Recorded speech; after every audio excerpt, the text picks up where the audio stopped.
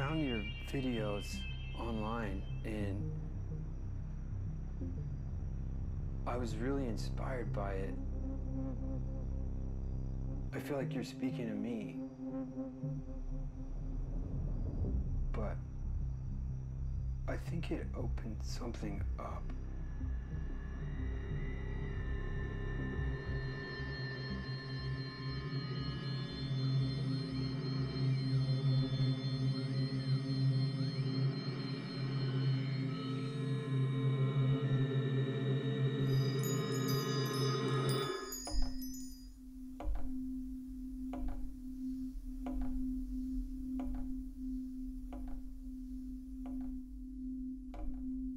You stumble out of the garage and into the yard, where you fall. You lie on the ground, hole in your chest, another in your lung.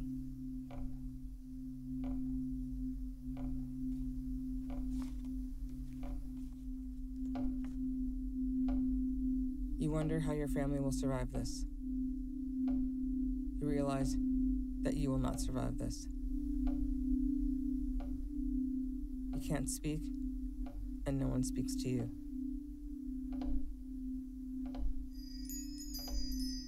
If I may start with Travis, maybe we can discuss the film a little bit by you telling us a little bit the outline of it.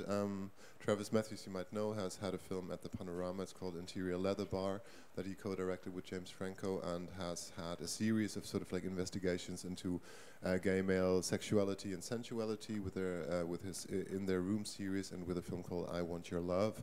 And as we already discussed in the Q&A, this film stylistically, but also maybe politically, is a departure from that into a different direction. Maybe you can just give us a bit of an outline of the film, and also tell us a little bit about maybe the politics of what you talk about in the film. Sure. I think briefly, in sort of a short synopsis, logline-y kind of description of the film first. It's about a man returning home to rural Texas to find closure with his estranged mother, and in the process he learns the secret. He learns that this horrible man from his past is still alive, and from there it becomes his journey toward finding a type of closure around that, and also confronting this man, and then a number of other things kind of unravel and present themselves.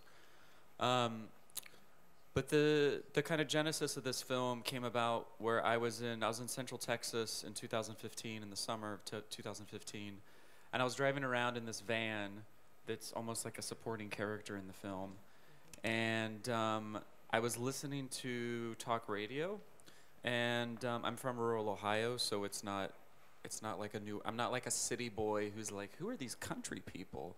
You know, it felt very familiar to me, but it also felt really charged by what were previously, I think, almost universally seen as far-right conservative fringe voices that now seem to be ascending with power, and they seem to be getting drunk on their power, and they seemed to not be, there being fewer and fewer consequences for crazy things they were saying and doing.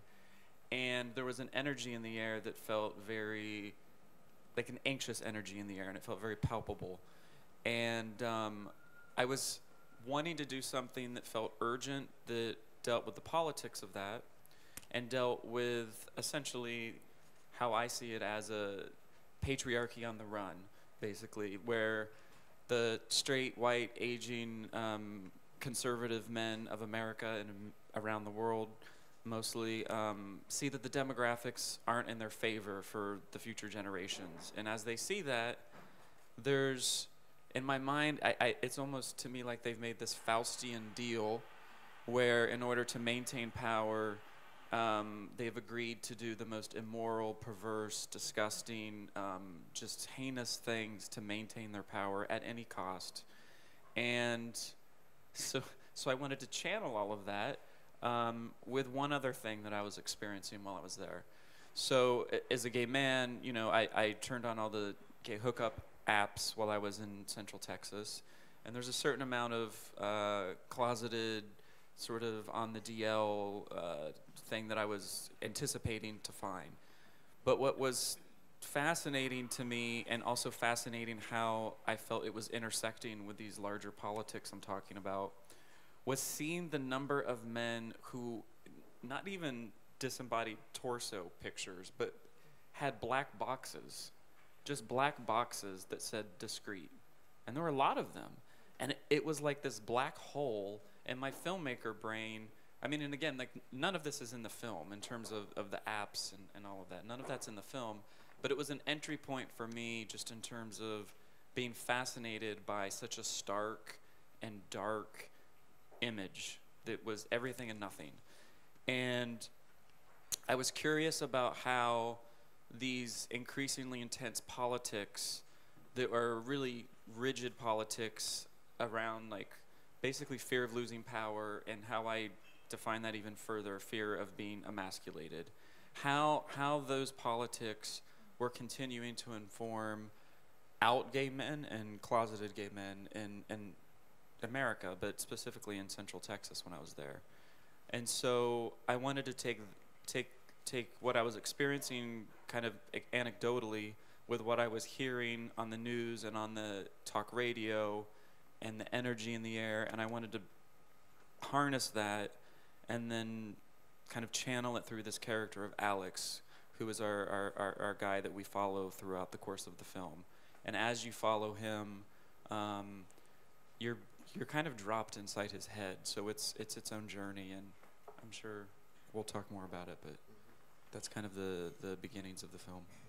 I think thank you very much for that answer, and I think for what you talked about, you found quite stunning visual solutions, and I have a clip from the film that I wanted to show that sums up a lot of what you said, but so you get a better impression, and I think it's a very sort of like impressive scene, taking into account what you just talked about.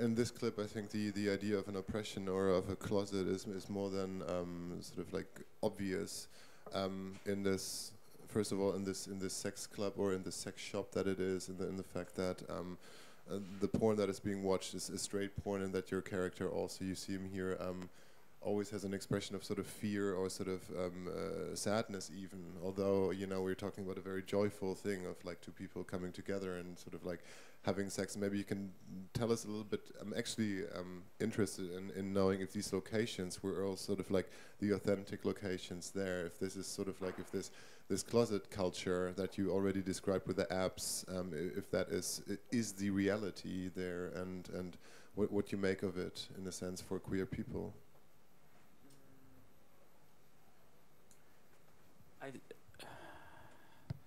Bring me back to what you asked if I go tangential, because I wanted to share something. So there was another trip. So that really is what we kind of call a porn barn. I mean, not in America, you don't call it a porn barn, but like me and my team call it a porn barn because we were fascinated by this place. We found that really is what you saw. That is the exterior, that is the interior, and there wasn't a lot of like dressing of the place.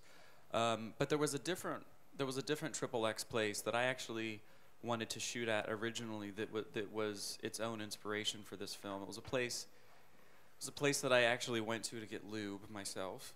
And while I was there, I went into this place where it was off of the freeway, and there's freeways in Texas and the freeways around Austin, they're just like everywhere, which is also kind of a common theme in Discreet.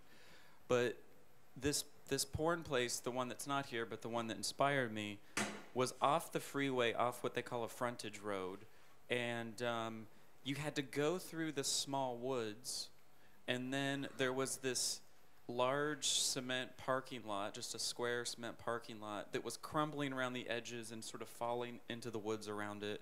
And in the middle was a 3-story concrete building with no windows. And I was fascinated by it. Like, it just visually, I was fascinated by it. And so I went there, and it was clear to me that this was a porn place that had not been renovated since it was born in the like 70s probably. The signs were that old, the wood paneling was there, and all of this. And they had these booths, like the one that you see in there. They had all of these different, they had 2 floors of private booths. And the way that it worked, I understood very quickly. And, you know, I explored partly as a gay man and partly like as an anthropological kind of like what is going on here kind of thing. You go into these booths, and as soon as you put a coin in, the porn comes on, and then a light goes on outside your door that says it's occupied. But all of these guys leave their doors open a little bit, so people know they're in there and they can come in and join them.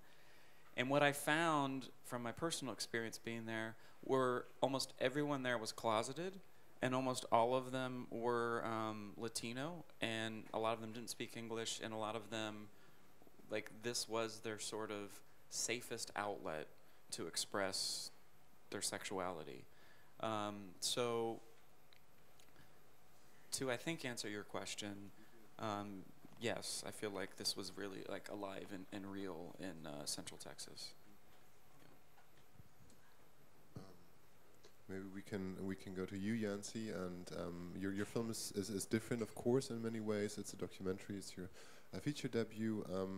It's, I would say, the similarity in style or in narrative or narration is also that Travis does not try to make sense, in a sense that to deliver answers, to give people easy solutions, cinematically, logically, politically.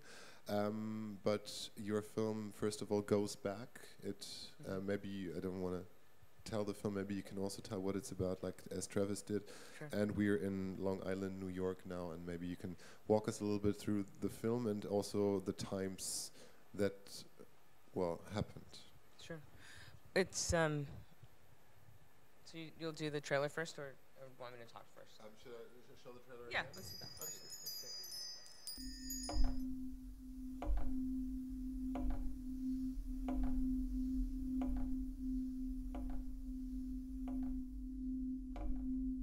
You stumble out of the garage and into the yard, where you fall. You lie on the ground, hole in your chest, another in your lung.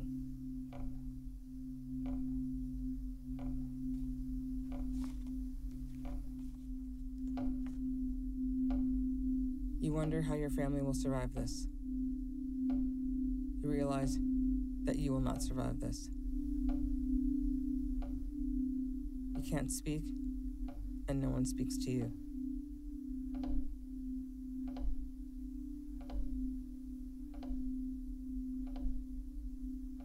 You do not know that we are silent in our grief, even with one another. You do not know your killer will say he had to shoot you. You do not know your killer will make you out to be a monster. You do not realize that there will be no trial. You don't know that 23 white people will decide no crime has even been committed. William turned and was shot. That was the beginning.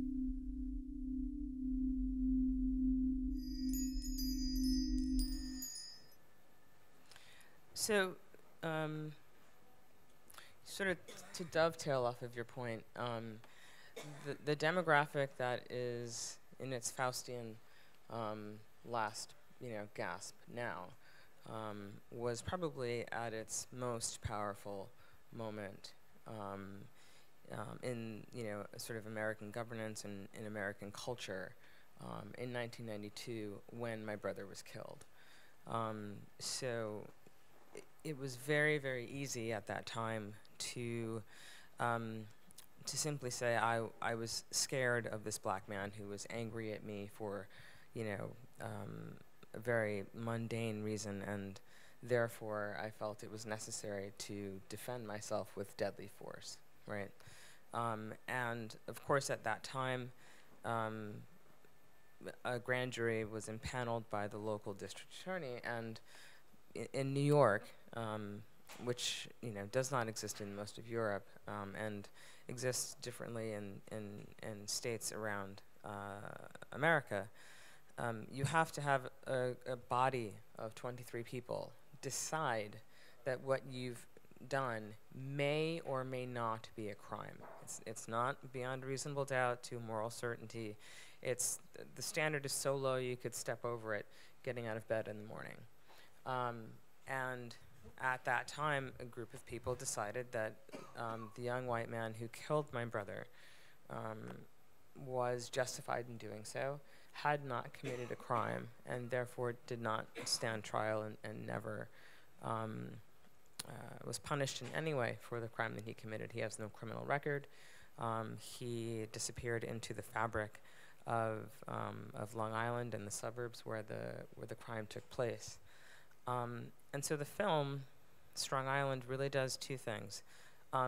It lays out for the audience how very simple and how easy it is to take a black life in America, and very little about that has changed, with the exception of the rise of Black Lives Matter and movements of resistance that have been born of younger generations and social media and cell phone cameras and all of the things that did not exist when my brother was killed, and surveillance footage even. So it sort of maps out how easy it was to do that then, and when you get to because he was black, then the film has to and did go deeper into the questioning of the aftermath of my brother's death, which and one of the things that strikes me so much about what our films have in common is the silence, because it plunged all of us into different types of silences, and some of those silences were more implosive and immediately fatal, as in my father's case, and others were sort of life-changing events in the case of my sister and myself, because ironically when my brother had been shot, it was a week before spring break, and I had been working with an on-campus counselor to plan how I would come out to my family over that spring break. And so when that happened, among the things that I did not do when I got home was to have that conversation with my family. I never got to have that conversation with William, even though my sister, in her infinite wisdom, saw my How to Come Out to Your Parents in 10 Easy Steps book on the coffee table and sort of like, just sort of took it and was like, Yancey did not mean to leave this here, so I'm just going to put it in my room and give it back when the time seems appropriate. But, Strong Island really does, map this arc of decline. And from the inside of the home, literally from the inside of the home, and it creates this sort of, intimate immersion into what the experience was like for all of us. And one of the things that I think we can talk about as well is the gendering that's so obvious in the film and so much a part of suburban middle class life and aspiration that is visible in the pictures that I bring into the frame, right? Sort of like, oh look, William is comfortable in his short sleeve shirts and Yancey and Lauren are dying in patent leather shoes in Washington D.C. when it's almost 100 degrees. So there's a lot of intricate family dynamics and the subtext of gendering and sexual orientation and the knowledge or the hidden knowledge of who each of us were to each other is very much one of the strongest themes in the film. Could you talk a little bit more about the gendering?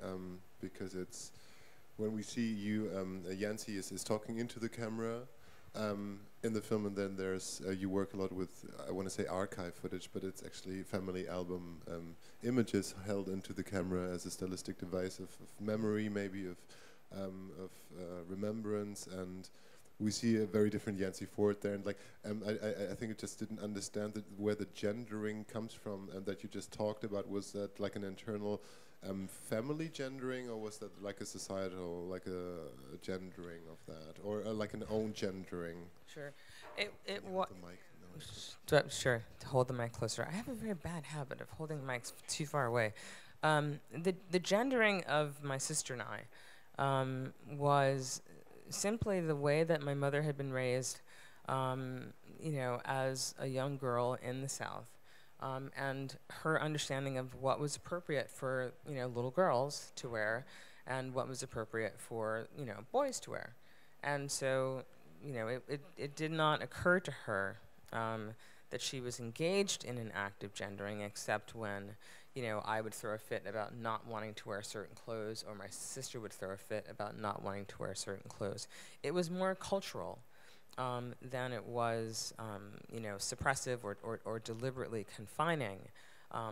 But the effect that it had on me in particular was to establish really firmly what was okay for me and my sister to wear, and what was not okay for me and my sister to wear, and what the consequences of when we got to a certain age of a physical refusal to put the clothes on, which is how it sort of escalated in the years that I grew more and more outspoken about not wanting to wear certain things. So, my parents were doing what they were taught. My parents were dressing us, my mother especially was dressed, she dressed us as she was raised to, understand was appropriate. But, underneath all of that, appropriateness was a very hard and fast reinforcement of heterosexual identity. And that's where, when I talk about gendering, that's where I think that the crux of the issue was for me, is that it felt, literally, the clothes felt like an expectation of a certain identity. And in rejecting those clothes, and therefore rejecting that identity, that was the first kind of fissure in my relationship with my parents and their expectations of who I would be in my life. I find it interesting that you included your coming out in the film. There is a short moment of that, but it doesn't take up a lot of space. The narrative is about that, of your family, of the friends, of the silence, of the grief, of the injustice. And I wonder if you ever considered not including it into the narrative of that, because as you do, you sort of like put a little dot in the narrative that goes back with every, as I said, picture that we look at, because we go again back to the past, and it could be there's a thread or a fabric of sexuality, gender identity in it as well that doesn't really connect to what's happening in a sense, in a very positive sense, but it's still there, I think. And yeah, I wonder if that was your intention, or if you didn't want to say more about, talk more about your coming out in the film.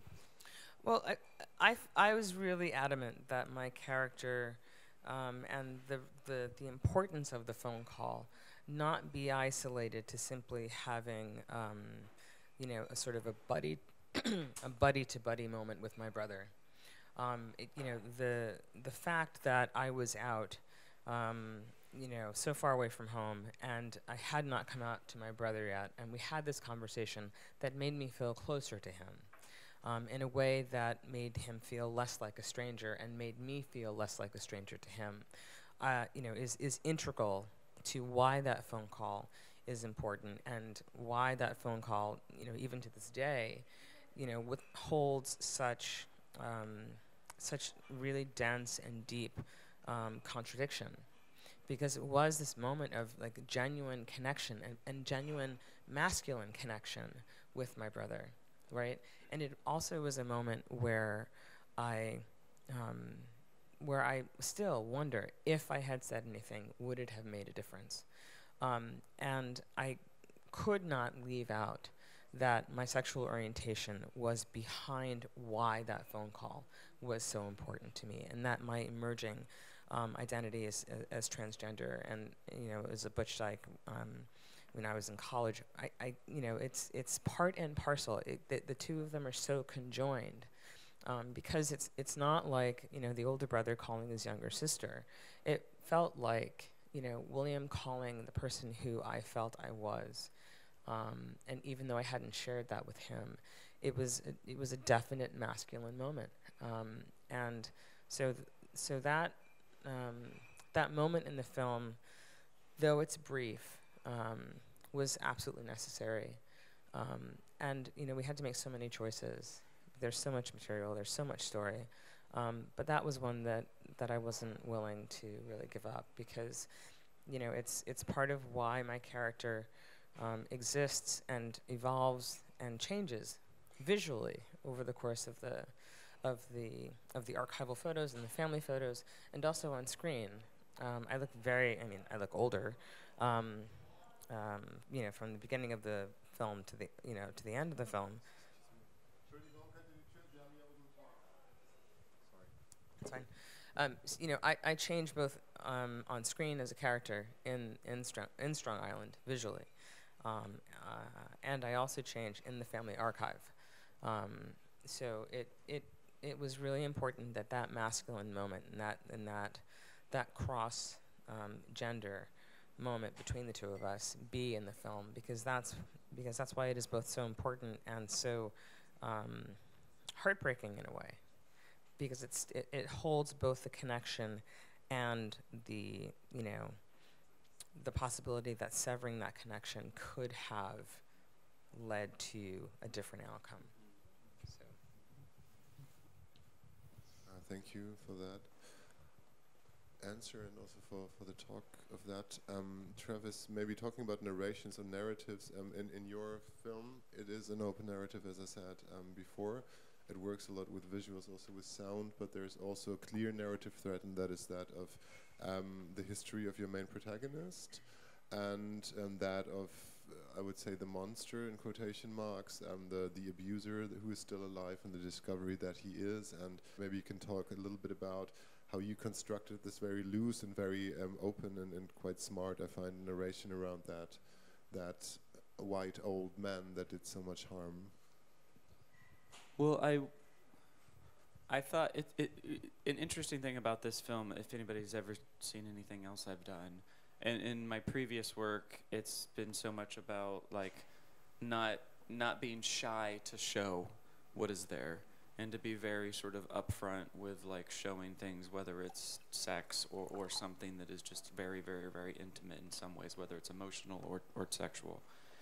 And with this, I mean, not to be too like clever with the title of it being discreet, but I wanted to, the way that we integrated the film, I wanted there to be a lot of withholding of what we show in order to let people go there with their own imaginations, which I think for this particular film is much more engrossing and maybe terrifying than if I were to actually show the literal old man right there. And I think because the movie does go through Alex's point of view, you know, our memories, especially if they're filled with moments of trauma, are memories that are incomplete and are of partial images and are of emotion and are not always so literal. And I also liked the idea of him representing sort of not just this one person, but this idea of what I was discussing earlier. And I also just think it's a much scarier image to not see any of his features, but just this dark figure that's approaching you, almost as if, I mean, it to me, it's like you're in the midst of a nightmare, like a literal nightmare. Yeah. There's also, you have 3 male characters. We have the young boy here that he finds at a supermarket, more or less, and we don't know if there's anything like what he wants from him at first. You leave that open as well. And he brings him to the perpetrator to the house. And there's also a scene of violence at the kitchen table, and the idea of generations and of a tradition of violence, or of, you know, generations sort of like furthering violence or experiences of violence is quite, you know, is imminent in the storyline. Maybe I was wondering if you could talk about that a little bit, if that was sort of like intentional. Yeah, I mean, I'm careful to, I don't want to suggest to anyone that I believe if anybody is sexually abused that then they become like a perpetrator. I mean, I certainly don't believe that. But to go back to the politics that I spoke about at the top of this, I wanted it to be this like, it was almost like a this cyclical pattern of abuse and power and a way to continue to maintain power in a really perverse way, that it was almost like, in order to continue the cycle, I needed to get you when you were young and you were still impressionable and you were still learning about the world and yourselves. And I needed to, not me, but they needed to capture you in that moment in order to continue the cycle. And our character Alex, you know, he ran away as a teenager at some point to try and escape this abuse. He's an eccentric drifter. He has arrested development issues. He's using imperfect and kind of arcane and strange tools to try and find peace.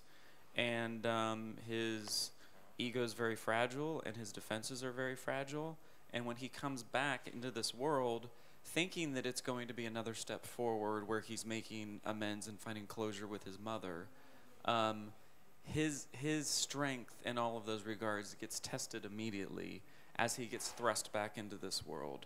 And his resolve to go back into that world and be a defender of better values that will stop this cycle also get tested. And the viewer is meant to be thrust into his psyche in terms of that place of confusion and almost surrealism, where he's trying to really desperately understand what is healing, what is harmful, what is good, what is bad, what's moving me forward, what's keeping me here. And I wanted the audience not to be confused, but I wanted them to be in that same space of not fully, you know, at some points, not fully trusting their protagonist, and also not fully knowing if he was going to make the right choice. And yeah. You know, what I find interesting about what you've just said is, you know, thinking about violence and the generational nature of violence, and the way that violence, when introduced in your life as an early, you know, at an early age, has such a powerful imprint. You know, there's in Strong Island, my grandfather, you know, my parents grew up in the Jim Crow South, and my grandfather went to the hospital when he was having an asthma attack. He was made to wait in the colored waiting room, and he essentially suffocated and died when my mother was 2 years old. And that kind of very personal violence, combined with the very real, you know, racist, you know, campaign of terror that was waged against black people in the South, which, you know, was the reason why millions of black people fled the South.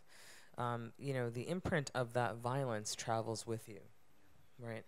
And so I think that for my parents, they moved from the South to the city, and still in, I think in the back, especially of my father's mind, they were still outrunning a certain type of violence that they knew was behind them. You know, like when you're running and you don't want to look back because you don't want to accidentally slow down. I feel like that was my father's motivation for insisting on the move to the suburbs, right? But the violence followed them anyway, and I think that that's so uniquely American. You know, especially when it's racialized violence, that you think that you've gotten to a place of safety. You think you've gotten to a place where, you know, you might not be able to sort things out for yourself, or you might not be able to go back and make things right for your parents, and they still live in the Jim Crow South, but you have somehow gotten your children to a place where the kind of ever-present threat of physical violence won't be a part of their lives, by achieving this middle-class status, by, you know, sort of buying into and supporting all of these structures that everyone tells black people that if you do this, you do that, you do the other thing, then you will be okay. And you know, for my parents, the very real lesson of violence in America is that you can follow all of the rules, you can play by, you know, the quote-unquote book, but violence will still seek you out. You know, violence will still come and find you if you are, you know, in communities that the majority of society has always responded to with violence.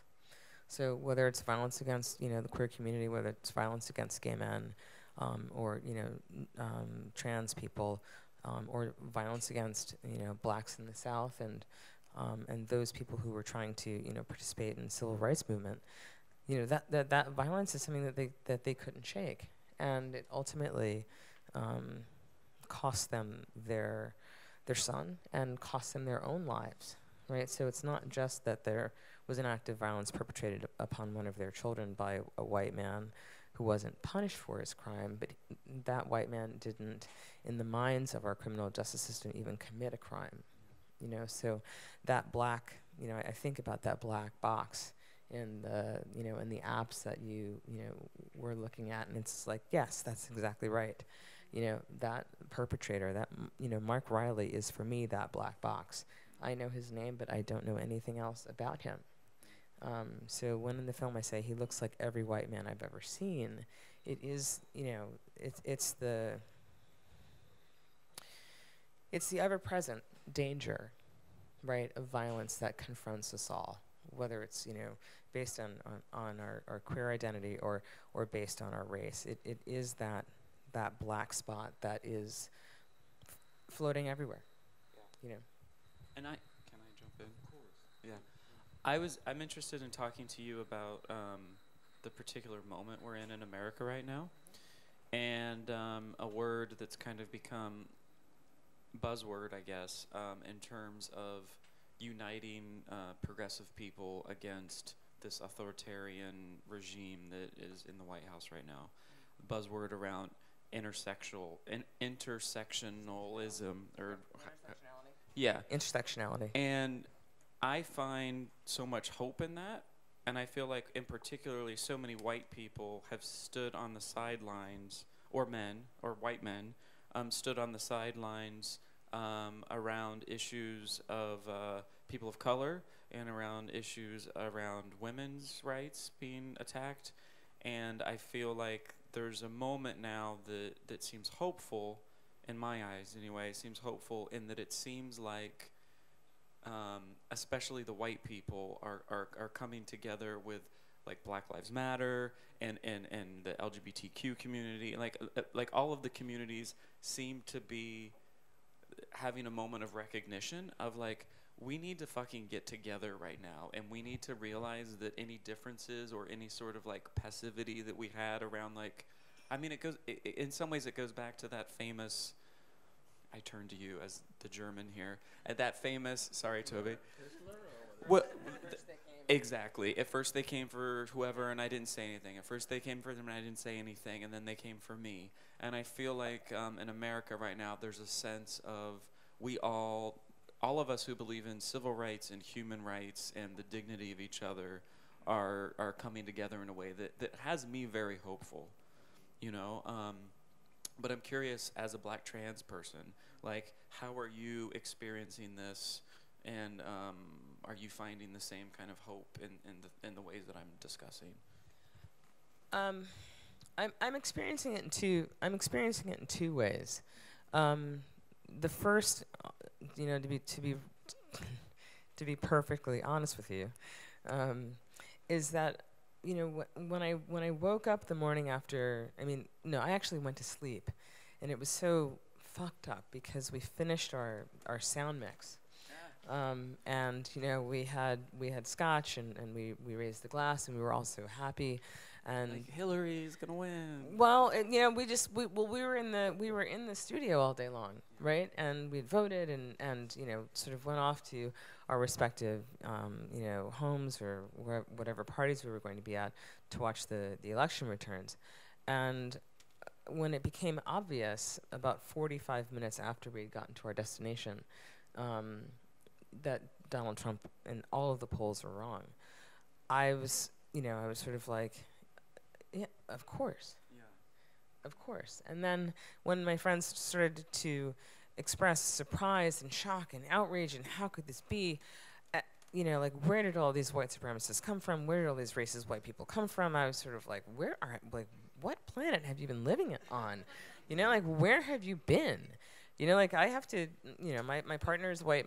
She happens to be Jewish. We have to use her race as a tool to navigate American society, and we always have. We've done so for the past 21 years. And so one of the things that I experienced was this kind of, you know, welcome to my world, you know, kind of like, and not in a hostile way, but in a sort of like, finally, everybody's awake moment. And you know, going forward, as you know, these different communities figure out how to coalesce, right? Because that's the thing that resistance, you know, communities in the States have never quite been able to do. We've never quite been able to agree on who gets to be in charge, right? And so I think that we're also at a moment of everyone being like, shit, I have something at stake right now, but I don't know if we're quite at the moment of knowing how to move forward together. And that's the thing that I'm afraid of. Not that, you know, the white folks who have been insulated by harmful policies from presidents going back to Nixon, right? Because Nixon is where the law and order, or return to law and order, comes from, right? I'm really glad that those folks are sort of awake now and realize that they have something at stake. But what I don't know is how we are going to move together as a single movement that is needed to fight back against a person who is trying to essentially turn America into a fascist state. And that's what I honestly believe about Donald Trump. I think the same thing about him. Yeah. I agree. I would like to go back to something that you said before, which sort of like corresponds with what you just said about Trump. But there was an SNL skit, I don't know if you've seen it, exactly about that, about the white reaction to that, and I kind of like felt, I'm not even US American, but it is kind of like, well, that's offensive. So like all the white and the black friends go together to celebrate what's happening, and then they always have this time lapse, and it gets more and more clear that it might not be Hillary actually, and then they drink more and then eat Xanax, and Vanessa Bayer is just like off, and it's just like, no, this can't be. America's actually racist. And then in the back it's just like two black guys, and they're like, oh, they finally figured it out. Just like, and they're like, I'm hyperventilating, the world is ending, and exactly what you said. Of course, Trump would. But do you? Sorry, I don't mean to interrupt. But like do you? Like, because there's the question of it being a referendum on Obama, and like of course like the racism with Obama being in there was just so blatant, and like from the beginning of like, we're not going to let this president do anything, and obstruct. Right. But the whole misogyny piece with Hillary is something that also is just like, I don't know how you quantify that in the whole mix, because it's all in the soup. I mean, yeah, it's all in the soup, and the misogynistic attacks that Hillary Clinton had to withstand, and that ultimately were, I think, among the most effective things that destroyed her campaign, including the Russian government. It was the fact that she was attacked for being a woman. And that, and also the way that Hillary Clinton has always been attacked. There's always been this subtle homophobic attack on Hillary Clinton, and there's always been a whisper campaign about Hillary Clinton being a closeted lesbian, who is having affairs with XYZ, ABC, and so she was othered in so many ways by mainstream media, who didn't say a thing or didn't call who didn't call things as they were, but also by politicians who were perfectly fine using all of this homophobic, transphobic, misogynistic, violent language against her, literal violent language against her to help undo her campaign. All of that is the same. All of that springs from the same source in my book. All of it springs from the same source, which is a fear of heterosexual, white, straight, cisgendered identity not being at the top of the pyramid and able to dictate how everyone else lives. And they're willing to destroy the world in a final show of brute masculine force. I mean, I think that. Yes. I think that's what's so scary right now, is I feel like they're willing to do that. Like, they would rather destroy the world as a show of brute masculine force than to acquiesce or to compromise or to concede anything to other people. Concession is the last. Concession as a concept is so anti-masculine, right? Concession as a concept and compromise as a concept is so gay, right? That's it's so feminine. It's so effeminate. It's so like. It's weak. It's weak. They think it's weak. Exactly. It's submissive. It's weak. It's not how men are supposed to behave, right? It's not how straight men are supposed to behave. So any sort of, any sort of leadership style or collective, organizing that involves any of that is inherently queer, in the broadest sense that the word queer can be applied. And that's why it's so dangerous, and that's why people who haven't voted in decades turned out to vote for Donald Trump, because he is the strong man who will stand up and say, these, trans kids do not get to go to the bathroom that corresponds to their identity, and I'm going to undo all the LGBT protections and, in the, Obama administration, and I'm going to stand up and, make deals. Like, governance is deal-making somehow and transactional somehow, and if you do not have the power to participate in these transactions, or if you are somehow boxed out of the transactional governance that he and his businessmen want to establish, then you are just essentially, you're fucked. Yeah. And that's exactly what they want. Yeah. Just we were chatting away greatly, and I realized that we should open it up to the audience. I just wanted one little point to go back to. You talked about this place of safety, about your parents, and this idea that there is no place of safety, that you know that even if you go to a place like Long Island, there is sort of like the knowledge about this not being safe or something happening. And I thought that this is actually, and I wonder if that's also what you mean, sort of like an analogy about what happened with Trump, that there was this idea that if you have lived in oppression or fear, the shock wasn't really there, the non-shock that you had, that there was a white shock in a way, maybe, because there was a promise of safety, there was maybe a narrative of safety, that despite everything, the racial violence that happened, despite like this eruption of racialized shootings, and the fact that Black Lives Matter evolved under Obama, there's still a white narrative of the charm and the beauty and the niceness and all the good things, I mean, that did, and Obamacare and all these things that white people are not directly concerned with. Would you sort of agree to that? I mean, the charm, that was of course a little bit, over the top, but you know what I mean, like, the love for Obama, sure, I mean, is in a way also like drastically unpolitical, if you sort of like, the glorification of him, I think, yeah. Because other things don't concern me. I can cry over Black Lives Matter, but I'm a white person. I don't know that fear. You know what I mean? Like, would you say that this idea of your parents' history of the place of safety that is never there can be transported to the shock or non-shock of Trump becoming?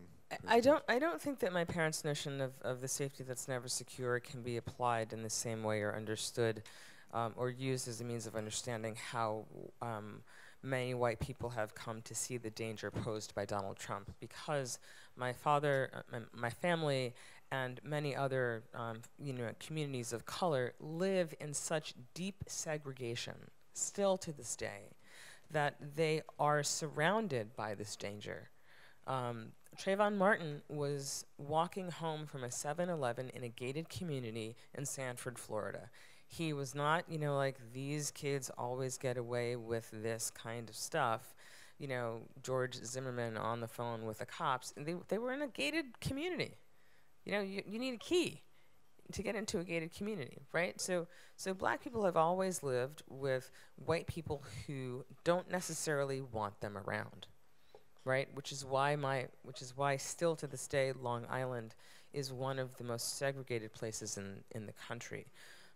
White Americans are able to live in communities of like-minded white Americans, and therefore have a blind spot for, this ever-present, ever-growing, intergenerational white supremacy that has not gone away. It's actually gotten worse.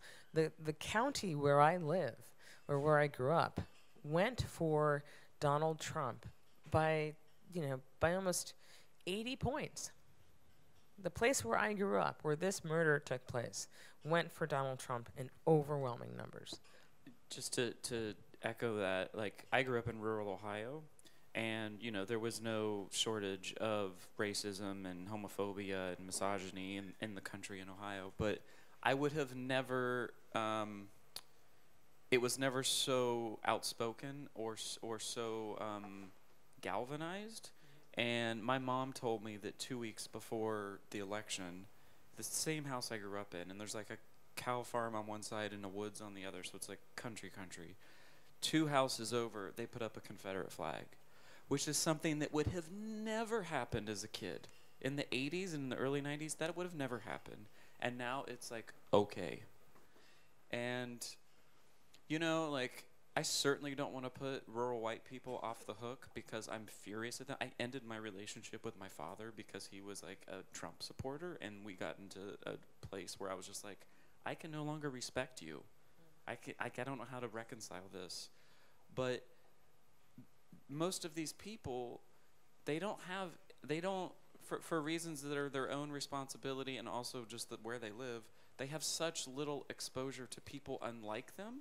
And then they swallow by like the handful Fox News and this conservative radio that's in my film, and they hear these very powerful narratives by these voices that are so strong and with conviction that they believe them, you know, and they're fed all of these lies. And then also we're a country that, for reasons I think to keep all of this going, primarily we put so much of our federal budget into defense, and we have like such a small amount of our federal budget that goes into education. I mean, like, for all of this to continue, we need to keep people stupid or ignorant or confused. Or in fear. Or in fear, or in tanks and Humvees on the sides of roads all over the world, being blown up, occupying places where we do not need to be, trying to impose democracy or our idea of what it means to be a democratic society on places that we have invaded for like 30 years of war. I mean, it's how many poor white soldiers are there in the army? Yeah.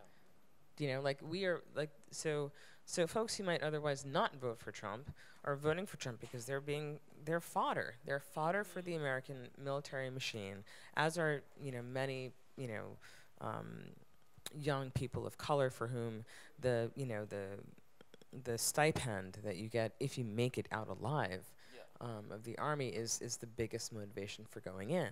Yeah, there's that whole long history, I think, that goes back at least to the Civil War of trying to separate, like, poor white people that weren't necessarily, like, directly engaged in slavery, and then black people, in terms of, like, keeping them separate so they could not be joined together as a force based around their economics and their situation. Right. And it continues to this day. Exactly.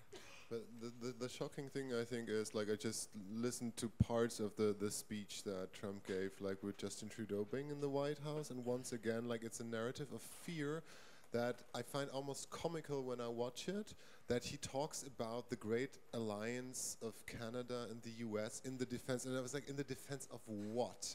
You know, that being taken to Germany and so many other countries where the construction of a menace, like, you know, a picture book construction of a menace, the idea of the alternative facts, of the lying, of the post-factual applies to the Muslim threat in Germany so well. And what you said, the people who are never exposed to the so-called other, the people in a state in Germany where 5% are non-white, like immigrants, where there are literally no Muslims, people who've never seen a headscarf, they go out and protest in a way that is so aggressive against the Islamization of, you know, the West, and they have nothing to do with it. And the same thing that happened a little later in America happened here, that the press was excluded from it.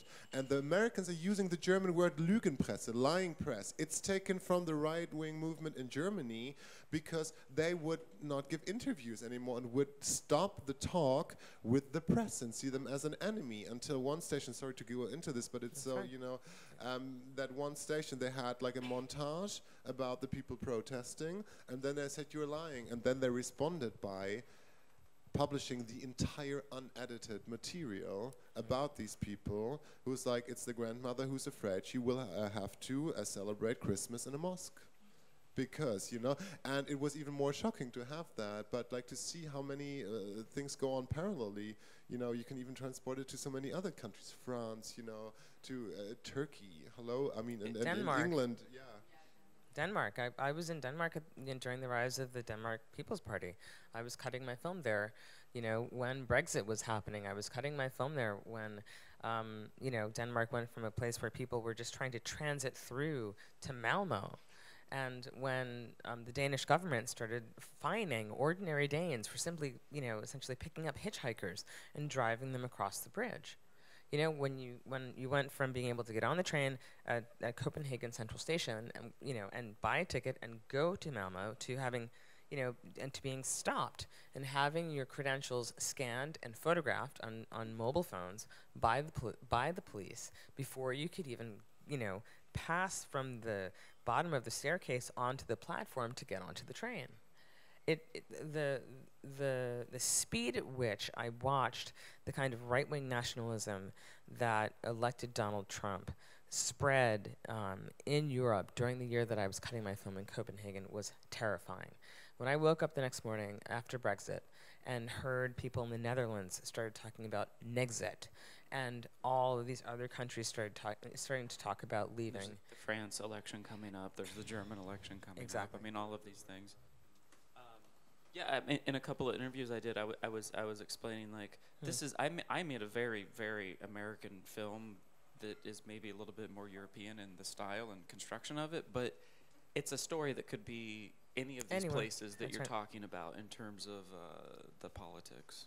And what strikes me about your film, and especially that scene where the two men are watching, the porn together, it strikes me that the loneliness of each of those men in that scene and in that moment, that they are, you know, they're watching, instead of having an intimate moment with one another, you know, they're jacking off to porn and straight porn and straight porn, right? And so the loneliness in each of those men for me in that scene is just profound. How they could sit there, not look at each other. Clearly, you know, there's desire there, but it also, you know, I somehow think that line of loneliness has something to do with what happened in the United States and the alienation of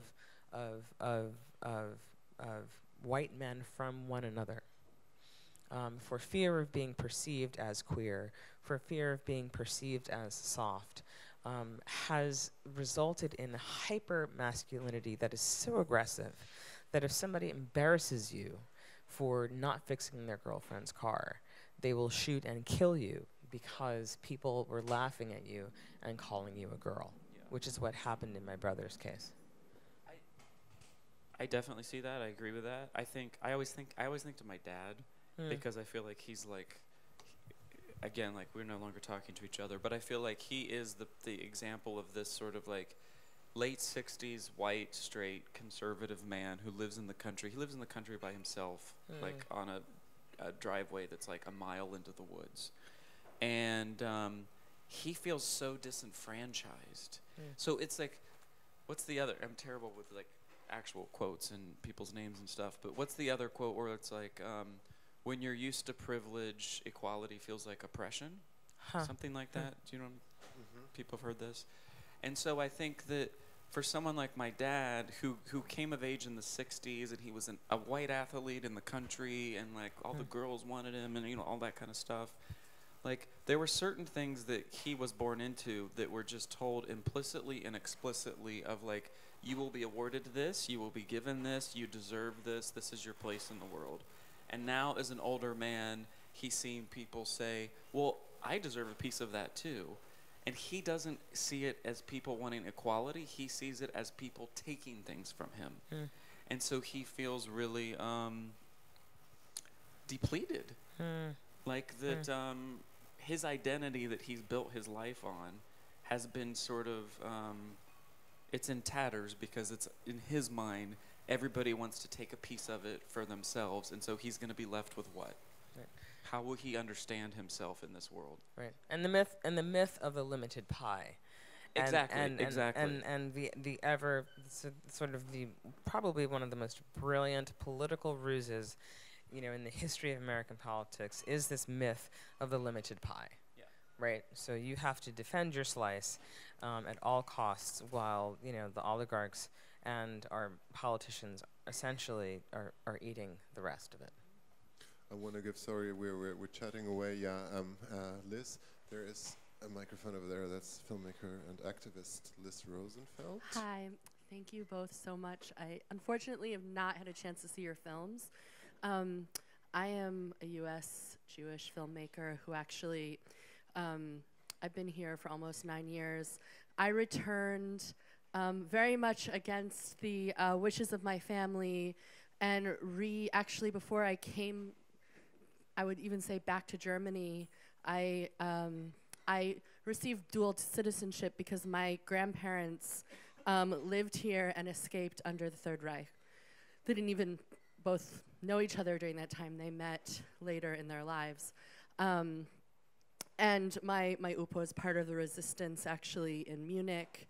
And so I actually came here to really understand that history. And when I first came here, my whole family was also having lived in the same household as my grandparents growing up, were super, you know, they felt that I was turning my back actually on them as American Jews who, particularly my dad who came from working class Long Island, where when suddenly all of these KKK flyers started showing up about 6 months ago, is in complete and utter shock.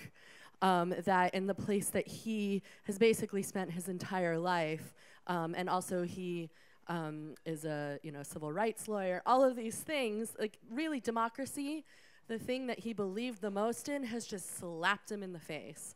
And so I'm very curious because I make films here, and I feel like I was here for Obama's first and second term, so I was watching everything from outside and also watching everything with a sense of a globalized world that I feel I would have never received if I had actually stayed in the States, which was a big part of my own kind of politicization as a person as well. But I'm curious for you two who are making very political work that's extremely relevant. I mean, not that it wasn't when you decided to make these works, but has now taken on a new kind of relevance in a sense, or maybe not new, but you know, it's heightened, right?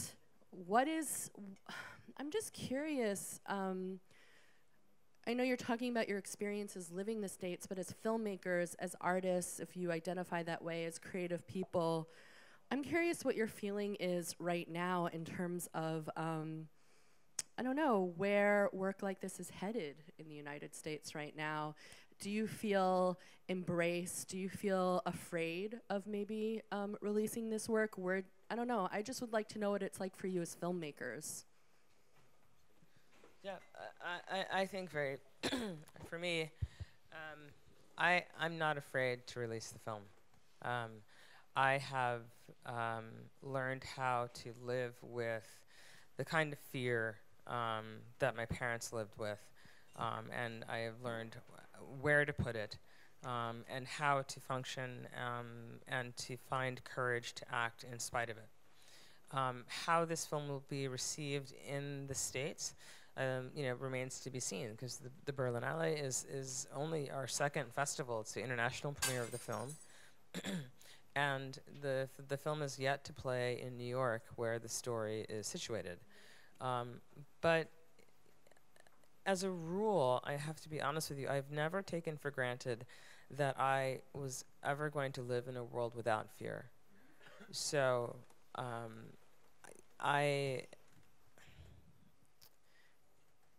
so that's just how I've lived my life. It was never something that I had. It was something that went away when I was 19, right? And that was 25 years ago. So a world without fear is not something that I expect. In fact, I expect a world, in the United States to try to magnify fear, the exact type of fear that was used to justify my brother's murder. And I recognize that fear for what it is. I'm prepared to battle and to push back against that fear as I need to. But it's not ever something I expected to live without. Long Island actually happens to be it has one of the highest concentrations of neo-Nazi, Klan, neo-Klan, alt-right. Absolutely. The Southern Poverty Law Center has tracked hate groups across the United States for years. And one of the highest concentrations of hate groups in the United States has always been on Long Island. Always. And I mean, yeah, and that's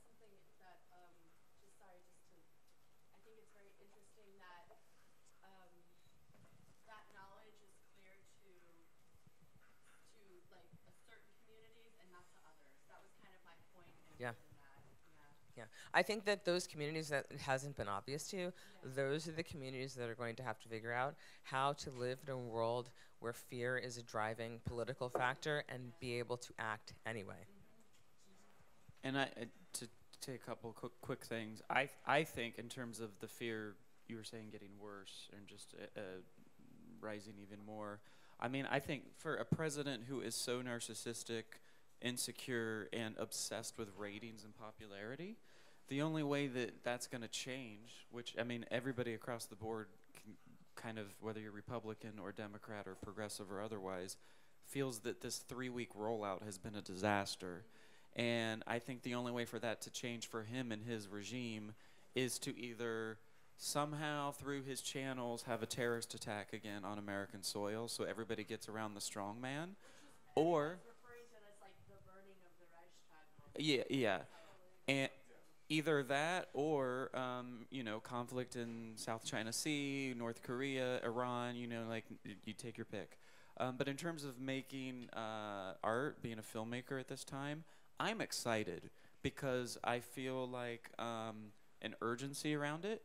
I'm not scared, and I feel like I personally can't imagine making work now and in the foreseeable future that doesn't have politics in the DNA of it. It doesn't mean that I'm going to make a Michael Moore documentary and like pontificate in that kind of way, but I can't imagine making work that doesn't feel like it has some sort of social relevance, and that to me feels exciting because it makes me feel like the work I'm doing will have some sort of potential importance to it. But I'm also glad you brought that up because one thing I wanted to say, especially since we're on video and people can watch this elsewhere, and obviously all of you wonderful people here, you know, we're lucky enough to be filmmakers and to have a voice where we can talk about these things. That's right. Not everybody can be a filmmaker, but this is not the time for people to be quiet. Right. It is not the time for people to isolate. This is the time for people to do some thinking about what skills they have and to be vocal and to engage in whatever those skills are. And it's time for people to, I think, really embrace technology and the inexpensive ways in which technology can be used to break down the isolation that people who rule by fear count on, right? I came home for a break for the month of January, and when we turned on the television, I thought we were looking for the Wimbledon women's final, and what I found instead on TV was the Facebook streaming of Philando Castile lying in a car having been shot in the arm by a police officer, and I watched him die on TV. And that was Facebook Live. We all have in our pockets the ability to take whatever is happening in our communities and turn it into media, right? Because citizens are the ones who, we're not sitting in a room with Sean Spicer talking in circles and acting like he's, you know, the most brilliant person. God. Thank God. I would, you know, on the planet. We are out in our communities and we have the capability. We have the capability. We simply have to think differently now, right? Our cell phone cameras and Twitter and Facebook are not just toys for the young. They're not just for millennials. They are for counter narrative generation. They are for keeping people grounded in what is real, as opposed to keeping people in fear of you know, this coming disaster that Trump is so counting on to keep everyone silent and afraid. We have to use the tools that we have to break that. And we all have them. I'll try to. My name is Maverick. Thank you very much for sharing your views with us and your works. I haven't seen them. I'll try to be succinct. I want to throw an idea into the round here now, which I'm burning to find out, because I've been living and working in Germany since 1984. I come from Singapore. I love it here. That's why. And what I would like to know from the Americans, because the both of you have the same views. I think the most of us share the same views about Trump. But what I'm curious about, is I'm sure there are LGBT people who wanted change, just like there were women. Even nevertheless, there was all this Misogyny? things. There were women who would vote for Trump. Now, how about the LGBT people who vote for Trump, who has differing views from you? I'd like to know what makes them tick. Why made them vote for him? Is that all there is to it? I don't think you can. I think it's difficult and maybe not possible for us to be like. I do think that is a piece of it for a lot of people, but I think it varies. I think if you're a gay person and you hate that you're a gay person and everyone around you is like this country white person who emphasizes a certain type of lifestyle and masculinity, then you're going to have certain ways of thinking that are going to be different. I think it. I don't know. What do you think? I feel like it varies with so many people, and I don't feel like any of us are like a monolith. Right. You know what I mean? I'm not just a white man. I'm not just a gay man. I'm not just Sure. And I think that sometimes those other pieces weigh more heavily in different moments of your identity than other ones. I think that before I even attempt to answer that question, what I think about is change from what? Right? Change from 8 years of an African American president who, for all of his faults, and he has many, right? He started the My Brother's Keeper initiative. He enacted the Affordable Care Act. He talked about far too late in his presidency for my taste, but he did begin to talk about criminal justice reform. He talked about race more than any president, period, who's ever been elected in the United States. So my question first is, fine, you want change, but what do you want change from? What is it that you want to change from? And why is it that, and what is it about that was such a threat to you? If you're so desperate for that change, I need you to articulate to me, because I'm actually interested in it. What was so threatening about it to you? What happened to you over the 8 years of the Obama presidency that needed to change so drastically that you would elect a narcissist, someone with a diagnosable personality disorder, to run the most powerful, dangerous country on the planet? What happened over the last 8 years? Yeah.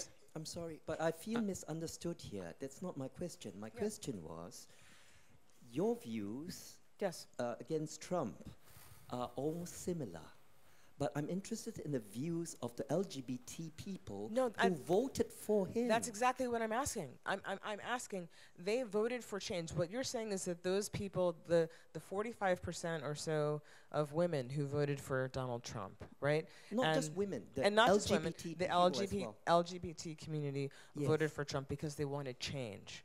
I'm not sure if they want to change. I want to know what's the reason why they did it. Well, that's why I'm asking the question back to you. I don't know what the reason was. It's not just change I'm asking about. Why did they do it? I do know of some somewhat high-profile gay men who voted for Trump and were vocal about voting for Trump, not because they believe in him or his policies, but they believe that with Hillary it would be more of the same, and that we needed something so disruptive that was going to blow up the system in a way where we would have to start anew. I mean, it's a little bit of a privileged utopia to have that position, and of course these are all white gay men I'm talking about, but there is that arm of people in the LGBT community that I think voted for him or supported him, not because they like him, but because they thought a bomb needed to explode in order for us to start afresh. And if that bomb didn't happen, it would be more of the same with half measures and Band-Aids. But then, of course, there are the people who voted for him because of his policies. So it's not, again, it's not like we're monoliths. There's a lot of racism in the gay community. I know. I come from Singapore. I've been living here since '84. I know.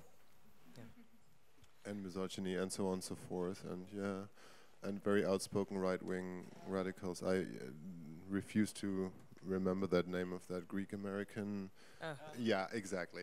Okay, let's not go there. We're already. Is there? Okay, can we have this as the last question? Is that possible? Because we're already. Or if there are more other pressing questions, they have to open up the restaurant. Then maybe we can like take it outside or like. But please, last question. Thank you. Thank you. I've been really impressed with the films here at the Berlinale and at Sundance, and I feel like there's this sense of hope that's coming out of the content that's been created in the past year. Thank goodness. I was at a panel discussion with the filmmaker Gurinder Chadha, who talked about how she's driven as a filmmaker by this this need to expand the understanding of what it means to be British. She's an Indian woman born in Kenya, raised in the UK, and I feel like a common thread coming through a lot of the films that we're seeing here is this sort of need to expand the sense of what it is to be human. So I wanted to thank you both for your films, and I'm interested in hearing you talk a little bit about something that both your films, or both your inspirations, I suppose, have in common, which is the notion of silence within families, and the ways that we don't communicate with our families. And I wonder if your films have helped you come to terms with that at all. I mean, very, very simply for me, making Strong Island was the first time that my mother and I and my sister and I spoke with one another about what happened to my brother. We had literally lived for, the decades since his passing without being explicit with each other about how it affected us and how we felt.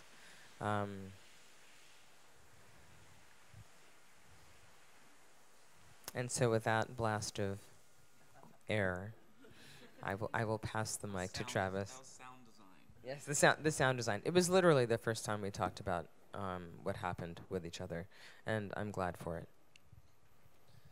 Yeah, I made a movie called Discreet, and there's different ways in which I hope people can question the use of that word in the film, because I feel like behind that is secrecy and silence. And there's different types of discretion that are harmless, but the types of discretion that I talk about in this film are ones that are harmful, and the longer they go on have the potential to create generations of harm, cycles of abuse, cycles of violence. And I think,